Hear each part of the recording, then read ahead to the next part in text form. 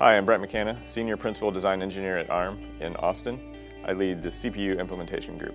Cortex-A72 is ARM's newest high-performance microprocessor.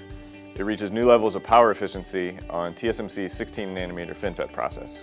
One of the biggest challenges on working on Cortex-A72 was the fact that we were working with 16nm, which was an immature process at the time. So during the course of the development of Cortex-A72, 16nm was changing. Physical IP was changing, flows, and tools.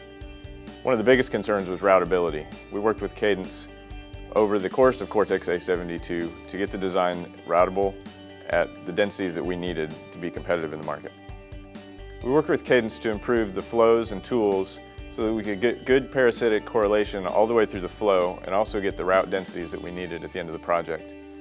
We worked on the Innovus toolset as well, which allowed us to lower our runtime, which in turn allowed us to have many more iterations on the design to get the final result that we required.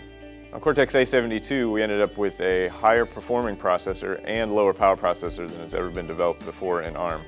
With Innovus, we were able to reduce our runtime from 10 days down to 2 days, which helped not only Cortex-A72 processor, but our future processor development. After working together in 16nm, Cadence and ARM are now committed to smoothing the way for 10nm for both ARM and our partners as we move forward on future projects.